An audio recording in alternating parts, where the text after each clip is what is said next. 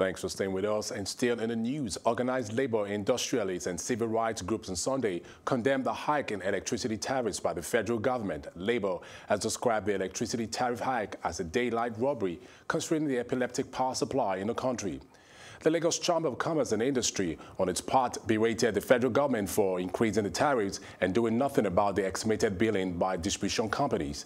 The Nigerian Electricity Regulatory Commission, NERC, had on Saturday directed the 11 electricity distribution companies in the country to increase their tariffs beginning from April. An analysis of the latest Nigerian Electricity Regulatory Commission directive shows that the federal government's agency has actually increased tariffs payable by all the major classes of power consumers. Residential customers in the R3 category under Ikeja Disco, who currently pay 26 naira 5 kobo per kilowatt, will start paying 36 naira 49 kobo per kilowatt beginning from April, indicating an increase of 9 naira 99 kobo.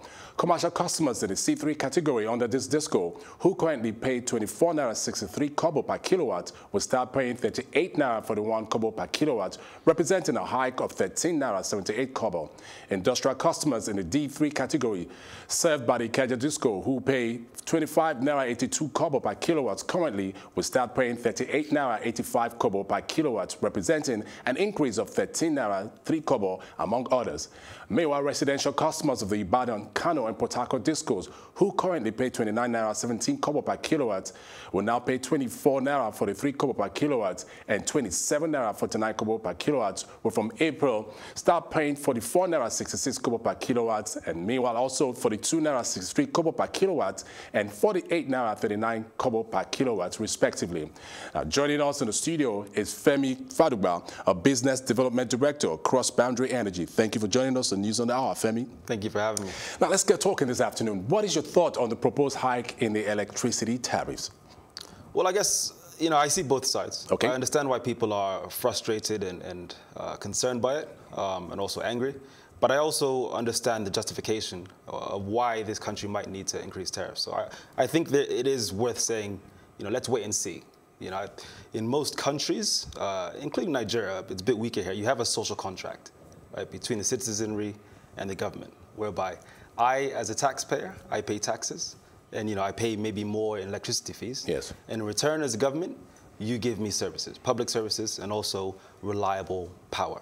Now, you say you feel the proposed hike in tariffs is justifiable, but an average Nigerian feels the present poor and epileptic power supply do not justify an increase in the tariffs. How do you match those two? How do you agree? I understand. Well, look, first of all, I'm not necessarily saying that it's justified. What I'm saying is there is a world in which the government takes the first step in building that social contract. Yes. I think if most Nigerians believed that by paying more for power, they would have reliable power, let's say 100% power all day, every week, then I think we'd have a completely different discussion on our hands right now than what we have right now. The issue is the lack of trust. The issue is the fact that most people don't believe that come this time next year, come this time 2 years from now, that increase in tariffs would have led to a measurable increase in the value of the power being provided. All right, NEC also explained in a statement that it doesn't intend to increase tariffs, but do a retrospective adjustment of tariffs. How do you react to this? Yeah, I mean, it's an interesting statement. I think it's a bit more in the semantics. What they're really saying is that... A play of words? Yeah, a bit of a play of words. It's probably a generous way to put it. All they're saying is that the currency, the Nigerian naira, when compared to the dollar, has devalued. And so they've adjusted for that. Okay. Now, has the privatization of the sector achieved the purpose intended? And how can the federal government actually tackle the bottleneck associated with the distribution of the electricity in Nigeria? Sure. I mean, I think if you ask most people working in this space, they would say that the privatization hasn't led to the results that we expected. Yeah.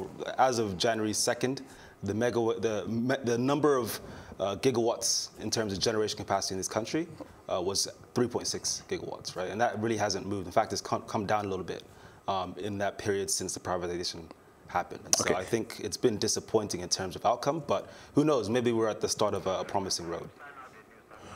Okay. Now, would you say it's more of a generation problem or a distribution problem?